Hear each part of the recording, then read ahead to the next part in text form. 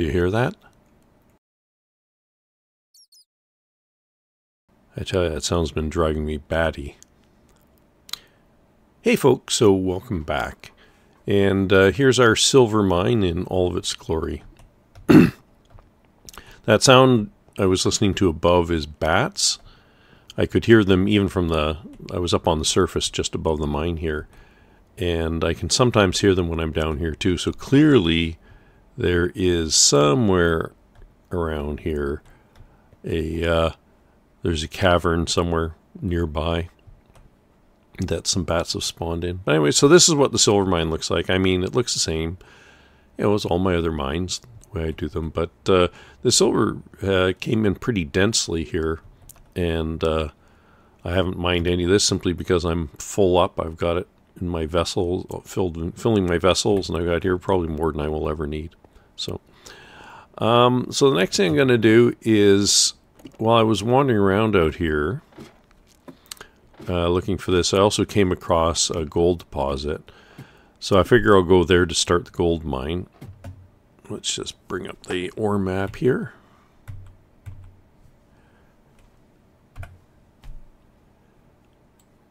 Yeah, so this is where I am here with the silver mine, and there's was a gold deposit over here. So I figured I'd go over there to get the gold. But before I do that, if we look at the date here,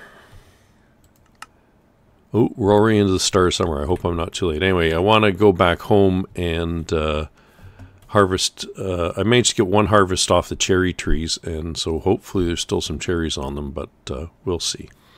So let's pop back over there first. I'll meet you back there. Well, there's our haul in terms of silver. I'll put a label on the chest some other time.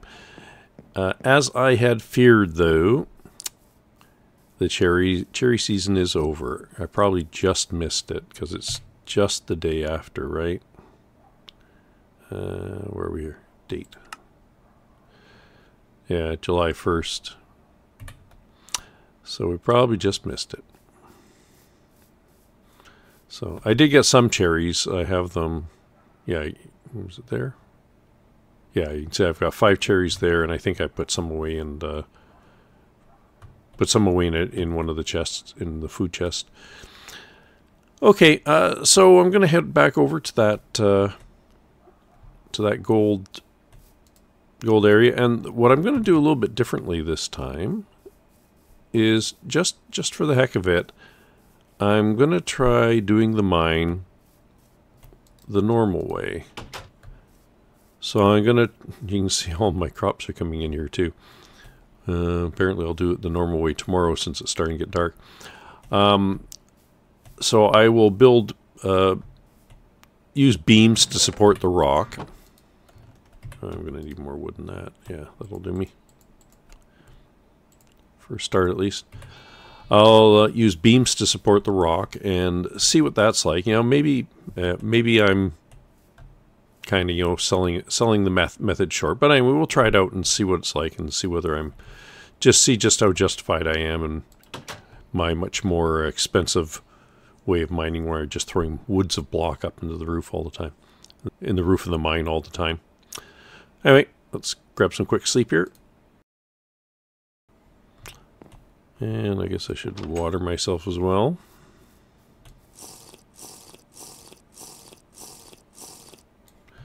Is there anything else I should get rid of while I'm here? Ooh, I'm getting kind of low on the axe here. But I'll work that out. Anyway, so I will see you over at the gold site. Okay, so I've done my usual thing where I use thatch blocks to mark wherever I found nuggets sitting on the ground. And there weren't many. I found these 2 here and then one way over there. That's actually the one I first encountered when I was wandering around. So I'll probably dig somewhere around here, and since I'm so close to the water here, I actually want to go out and just quickly hit with the prospector's pick out here on the off chance that it's close enough to the surface to actually find something. And let's do a deep dive. Hope I don't drown.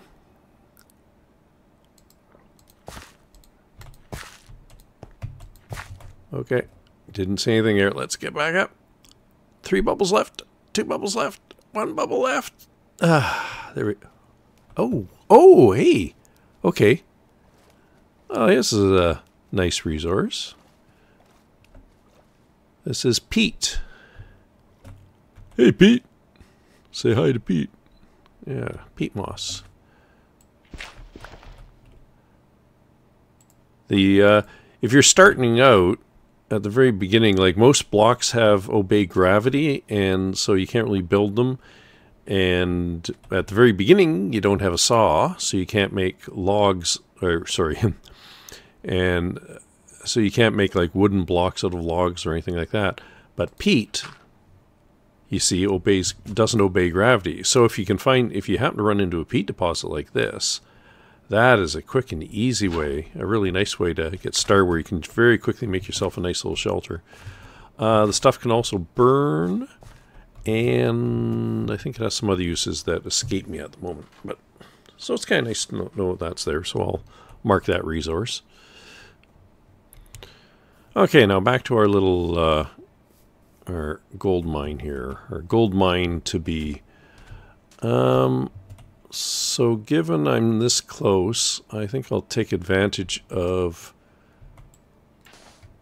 where I am and just dig down from here so that I spare myself a little bit of digging. So I'll start off doing the usual thing. I'll dig a 2 wide hole until I get down far enough.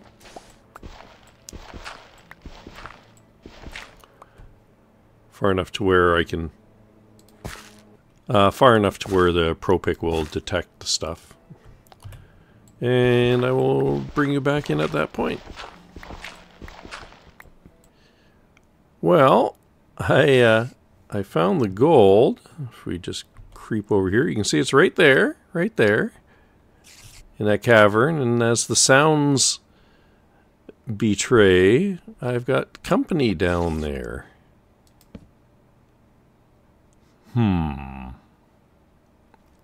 Some spiders.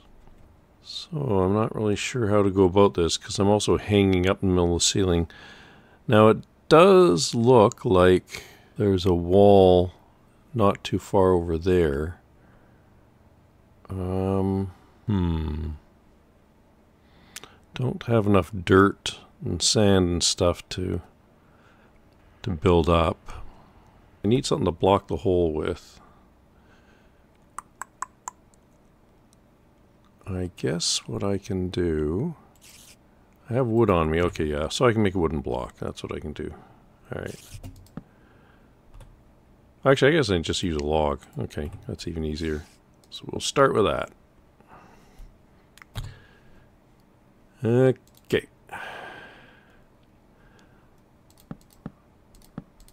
Alright, that now gives me my... Whoops. Want my dying axe back. So it should be safe to stand on the wooden block, and then I can start digging this way. My concern is that with that cavern below me, if I start digging sideways, I am almost certain to set off a collapse. And I don't really have enough room here to put up many beams yet.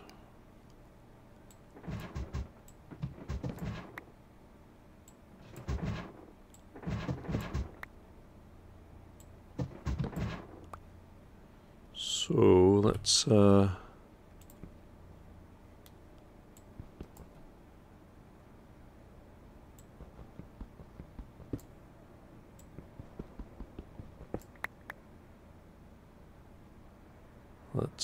just be careful here. Maybe get a few solid blocks going. Yeah, let's get another one here.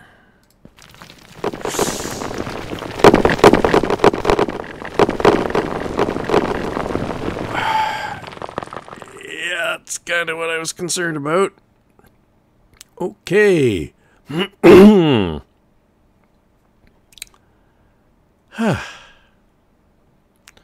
Alright, let's see, some wooden blocks to the rescue maybe. Because I'm going to need the wood. Well, I can always go up and get more wood. So let's just start with... just creeping over here. And that will have destroyed, of course, some of the gold deposit beneath me, which is unfortunate.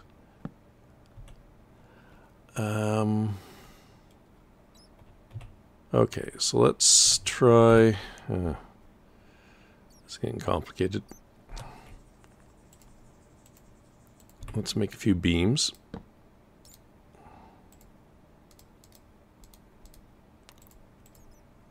Oh yeah, what do we have to do here like this? Okay.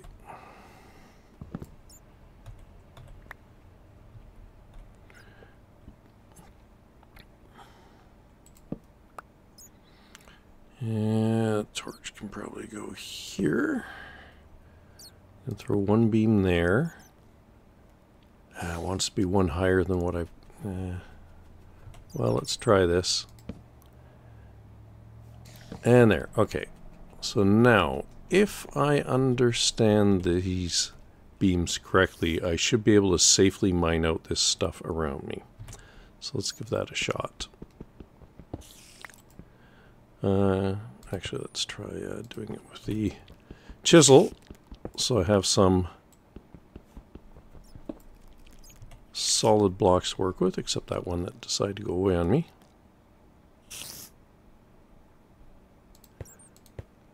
Oh, that spider wants me.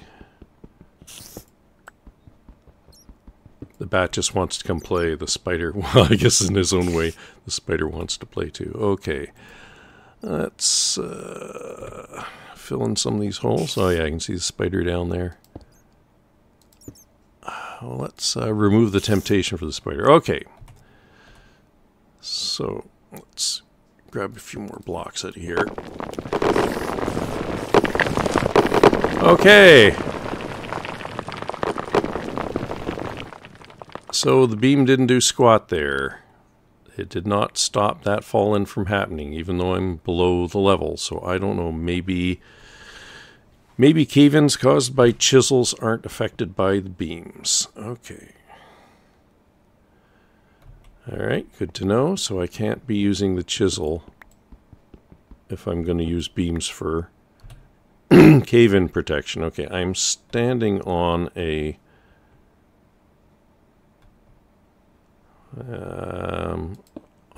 chiseled stone block, but I believe I remember seeing something about in the notes that there's a difference between the ones you've chiseled in place and the ones you've placed, i.e. the ones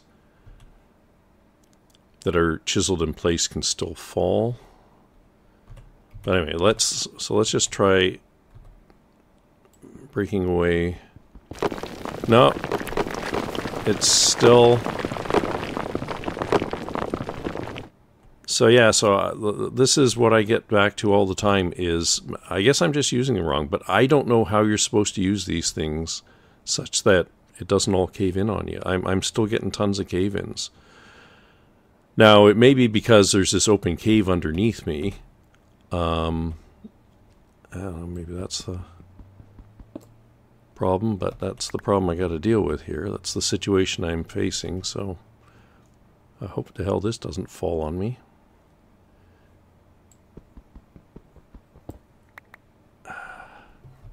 I could be in for a really bad time. So I'm going to buy myself a little bit of safety here.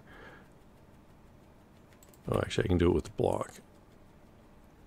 And just put this block above me so I don't get crushed just in case there is a cave-in.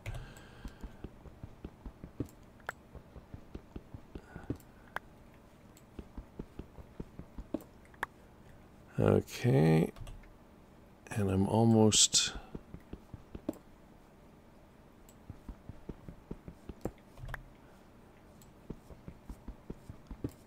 Okay, and that gets me to that wall, which is where I wanted to be.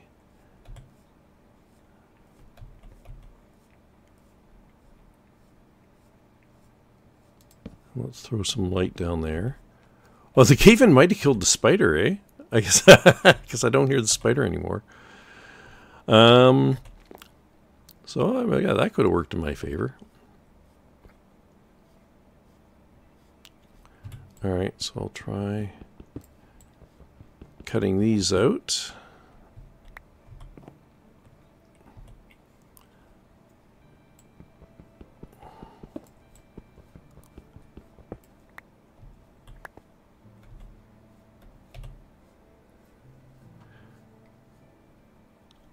Yeah, so I'm gonna have to build myself a wall or something to protect me from the mobs.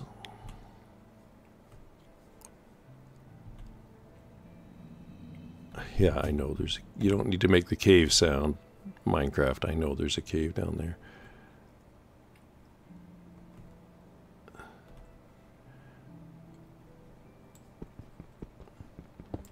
Okay, so if I put another post here,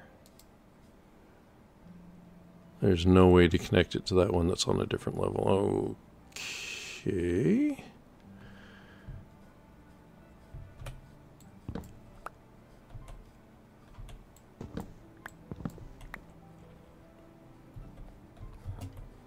Alright, so I'm going to put my protective block back above me.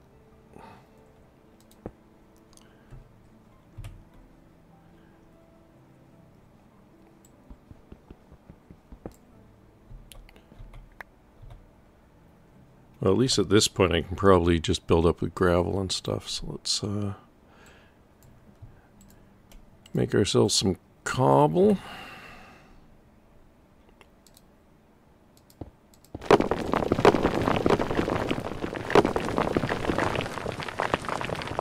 There we go. Get the sword in hand and see what our situation here is. Yeah. Yeah, I don't know. I'm gonna have to go get more torches, I think, to be able to light this place up enough to safely mine it.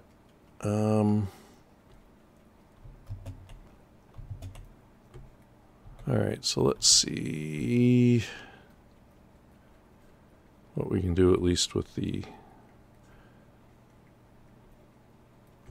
Yeah, so we know from the tests before that if any of these rocks begin to fall, the beams aren't going to stop them.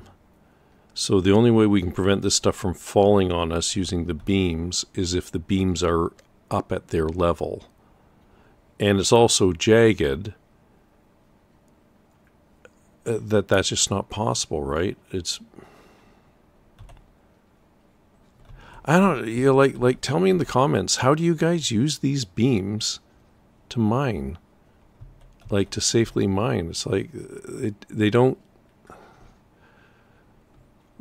stop stuff from falling down. I'm really at a loss here what to do. Okay, I'm going to have to switch back, well, I was going to say I'm going to have to switch back to my regular mining method, but even my method right now, at this point, I'm going to need a ton of wood or like carved stone blocks or something like that just to build a big roof above my head so I don't get crushed.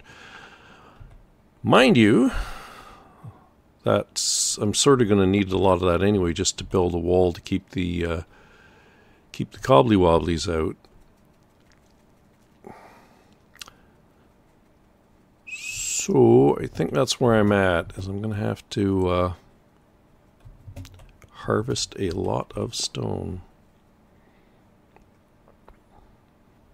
Alright, yeah, you don't need to watch me do all this, so I'll bring it back in when I've got myself sorted out a bit better.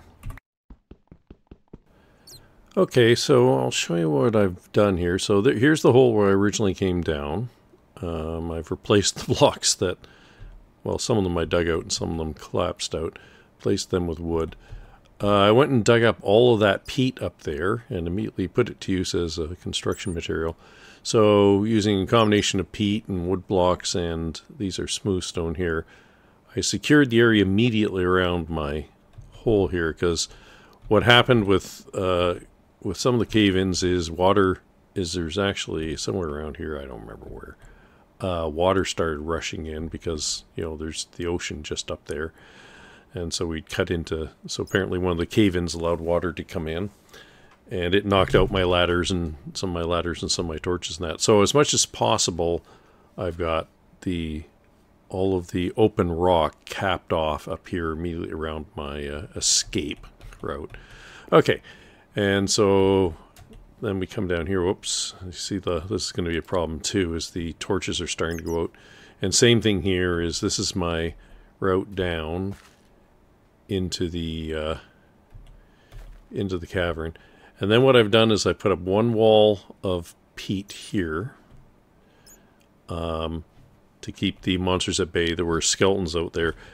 There was an Enderman popping around here for a while too. That was pretty frightening. And I didn't have enough peat to completely put up a ceiling.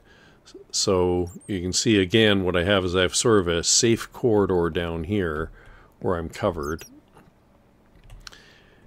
And then I have a full ceiling over here where there's some exposed basalt and still some exposed gold that didn't get knocked out by the falling rocks. And the gold is in the basalt. It's not in this gneiss here. So it's really the basalt I want to get down to. And then more protection against mobs. I've put up another wall there, although spiders presumably could crawl in up there, but I don't think they will. And another wall off here. So I've walled off the monsters.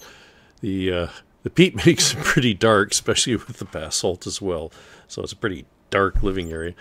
And I do have to run around every couple of days and reset the torches.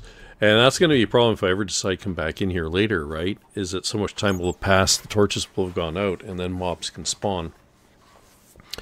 So a couple of things I can do about that. One is, as soon as I get here, rush down here as quickly as possible, because they won't spawn while the chunk's unloaded, and actually the torches won't even go out while the chunk's unloaded. So just have to make sure that when I'm done here, I leave as quickly as possible, and when I get here, I get down here as quickly as possible to relight everything. And there is spawn protection while you're in an area. Like it increases over time, so the longer you're in an area, the less likely mobs are to spawn within a certain radius of you. So, you know, while I've been working down here, it's gotten a bit safer from mobs at least. The other thing I did was I cleaned up a lot of the cobble that fell. I just left myself this kind of staircase effect here. And yeah, even in the areas where I probably won't be digging, like here, because it's nice still, and I want to... I don't need to dig in the... I probably won't need to dig in the gneiss, just in the basalt.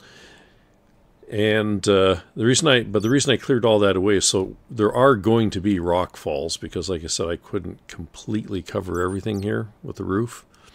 And so when they do fall, they won't have as much opportunity to cascade all the way over into the area where I'm working. So that just gives them some area to fall. And if, you know, after each fall, I can go and clean up again. So anyway, so now I finally get to actually mine my first bit of gold. Ta-da! Oh, I get a gold rush. They added a lot of new achievements in TNG. That's great. I like that. So there we go. I have my first couple of pieces of gold. Now, at least the one thing I get over here is if I take the pro pick here. Oh, it's rich. Oh, okay. Well, okay. So there's an extra bonus too. Is for all this effort, I'm at least getting it's at least a rich vein, and it's also, you can see here. Well, that's hematite. There we go. It's a very large sample of basalt gold. So at least there's a lot of it here. I just have to find it and put up with the collapses, the inevitable collapses. So I'm just going to dig away here until we get a collapse, just so you can kind of see what's going to happen, how it's going to work. Ha! I have another one ready. Although it may be that all that I'm down far enough now that all that rock above is out of the range of collapse. That would be great if that's the case. So let's just do a few here. Ooh, more gold. Another thing I can do to kind of help myself out is as soon as I expose some gold, dig it up. And that way I won't have the problem of if a collapse happens, it'll, like, if collapsing rock falls on ore, it destroys the ore, right? So as soon as I see some ore, try to dig it up.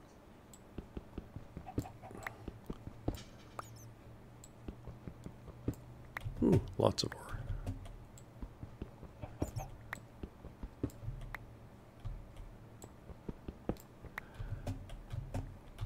So just a few things to, you know, try and keep the collapses as much at bay as I can. I'm kind of wincing as I do these because all this exposed rock right here is closer than I would like. So it's still a good chance that I'm within range here to start a collapse, but I should be fairly safe here to collect some gold. So that's what I'm going to do. I'm not getting any collapses, so I must be far enough down. As long as I stay away from this area here. So I'll collect my gold and then bring it back. Because the other thing we still need to do, even after we've got the gold, is the garnierite, the nickel. Yeah. So in terms of trying to use the... Yeah. That must mean there's even more openings underneath me or something. Is that a new underground sound? Or is that some weird mob? There's a chicken down here as well. Or at least I thought it was chicken. It was sitting here going bark, bark, bark, bark. I don't know how it would have gotten down here. But then it made the most horrendous sound. So I'm wondering if that's a mob I haven't run into before. Maybe they've created a cockatrice or something like that. So... what was I going to say? Oh, yeah, the garnierite. So, in terms of trying to use the beams and posts for mining, I'll try that again next time I have something that's more open, because this wasn't a fair test, right? Because even my way of mining is difficult down here. I mean, because you have just so much exposed rock hanging above you and at different levels. So it wasn't really a fair test of it. So the next time I have a mine that just doesn't open up into a big cavern, then we'll try it again, and maybe it'll make more sense to me then. Okay, see you later. Well, there's our gold harvest. There's still plenty back there.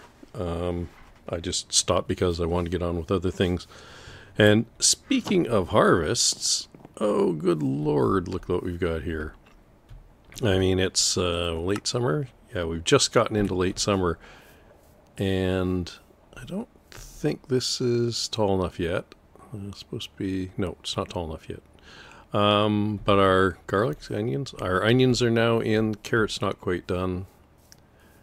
On berries, we've got blueberries here to be harvested. We've got elderberry. Lemon tree is in. And then over here, all of our grains have come in. So there's the rice. Looks like some of this squash might be ready. I've already harvested the maize once, so this is the second growth already. The maize came in really fast, so I'll have to keep that in mind, that that's an early crop. I can probably get two harvests of. I think I've already done that actually in previous season, as I got 2 harvests of it. I just didn't notice it. The wheat is... I don't think the wheat is ready yet. I don't think that's quite ready, but the barley is ready. Yeah, the barley is ready. The oats... Can't tell. I think the oats go lighter than that when they're ready. I'll have to double check. But anyway, so the oats and the rye I'm not sure of, but the barley is definitely ready. Here, Yep, definitely ready. So all kinds of things I got to harvest. So in the tomatoes, and these fine guys here are potatoes to bring in. Some of the sheep have grown up. Some of the babies that escaped have grown up. I don't know if any more young have been born. I think those are the young we had already, and the cows haven't had their second calf yet. So we're still doing fine there. What else? Let's run quickly over here.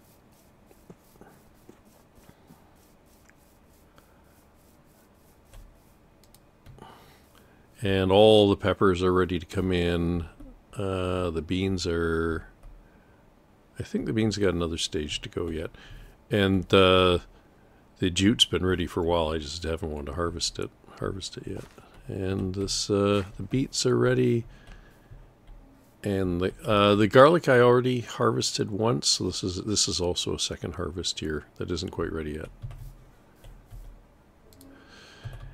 Anyway, so I got lots to do there. I don't know if I'll montage it for you or just skip over it to until we get to the next other thing. But that next other thing is going to be going and starting up the garnierite mine. So if you don't see a montage of me harvesting, then I'll see you at the garnierite mine.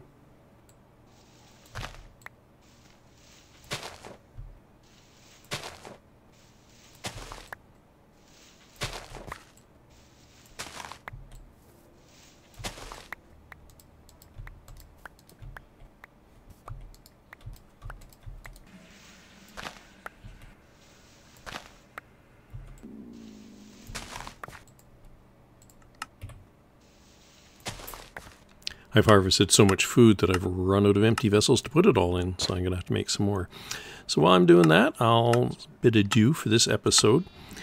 Next episode, we'll tackle the garnierite mine and see if I can finally get it through my thick skull how to go about using these beams. I hope to see you back for that. Bye now.